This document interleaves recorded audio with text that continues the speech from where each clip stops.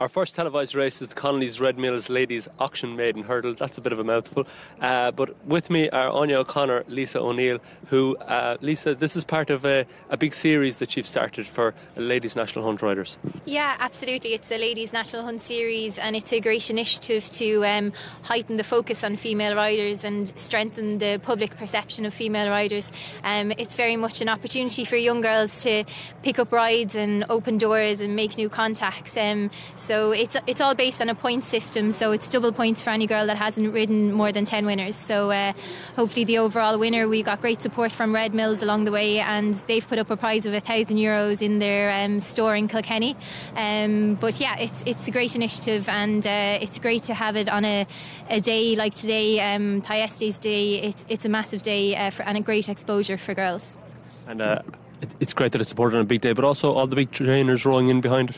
Yeah, absolutely. It passed the trainers board in HRI, and Shane Doyle has been a big influence behind the whole setup of the Ladies National Hunt Series. So we're fantastic with the field of runners that there is today, and there's prize money down as far as 6th place.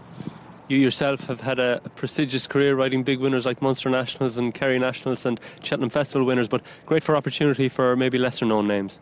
Definitely, like a big day like today is great exposure, especially on RTE, so it's fantastic just to be a small part of it. You ride South Cowboy for Declan Queally? Yeah, fingers crossed. He was third over 2.5 mile in Limerick at Christmas, so we'll see what happens.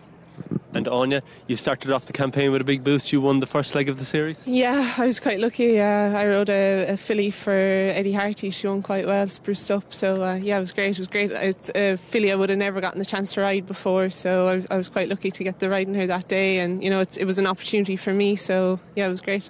Jessica Harrington is another big name trainer supporting the race here today, and you ride Where the Wind Blows for her. Yeah, Where the Wind Blows. He was 7th in a maiden hurdle in Naas. He's a bit defined in form with A1 and his bumper form, but yeah, it's a good ride to get and great to ride for Miss Harrington. Would you have ridden for her much before? I haven't. I think I've had 1 or 2 rides for her, so yeah, it's nice to get a ride over hurdles for her today.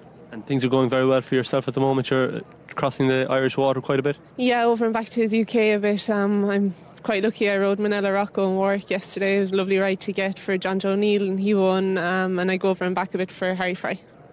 Best of luck for the 2 of you today. Thanks very much, Andy.